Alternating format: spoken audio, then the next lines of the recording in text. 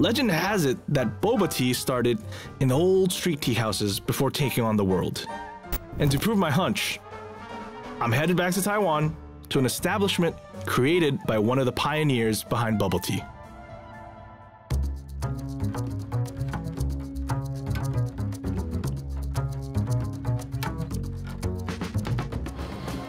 1986年，民国75年，我们在台南赤坎楼附近有开一间门店。那珍珠奶茶就是在同年1986年的10月，就是10月25。10月25除了是台湾光复节之外，也是珍珠奶茶生日。它是在10月25在菜市场看到这种小颗珍珠。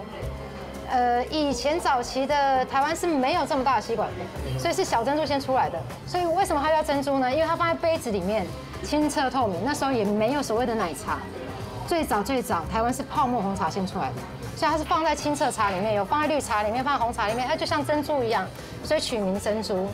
所以你们是以茶馆起家，然后后来茶有名，后来慢慢在拓店的时候，就把一些餐的部分去掉。 在小一点的门市开 Grab and Go， 对，主要就是说希望能在10坪以内，我们也可能开店；60坪、80坪，我们也能开店。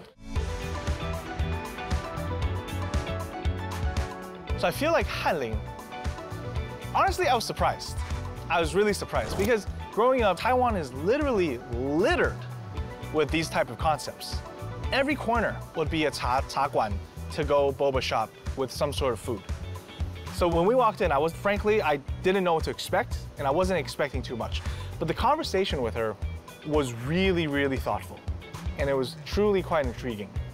Because to me, they have the茶馆that's way more expensive to run, way less scalable. But the thing is, the fact that they're insisting on trying to open more茶馆s rather than going just copy and pasting a bunch of to-go concepts, you can tell right then and there that the owner is sort of an artist, right? There is that signature, stubborn, artistic mentality that is pulling him back from really just going straight commercial.